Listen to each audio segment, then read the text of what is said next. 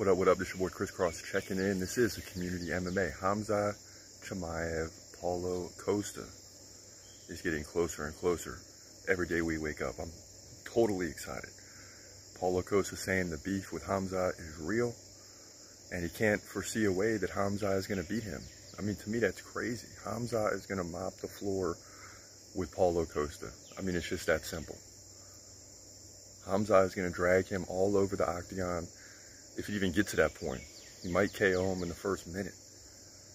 I mean, it's just going to be great, too, to see Khamzat at 185. He's going to look bigger than ever. We haven't seen him fight at 185 since he fought Gerald Meerschaert and KO'd him in 17 seconds. Yeah, Paulo Costa's a little better, and he might actually be more serious about this fight than ever before. So that's a good thing for Khamzat. We're going to get the best Paulo Costa you can ask for, and Khamzat is still going to whoop him.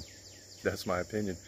We're going to keep bringing this topic up, keep you up to date on what's going on, a lot of trash talk along the way. This your boy Crisscross. This is the Community MMA.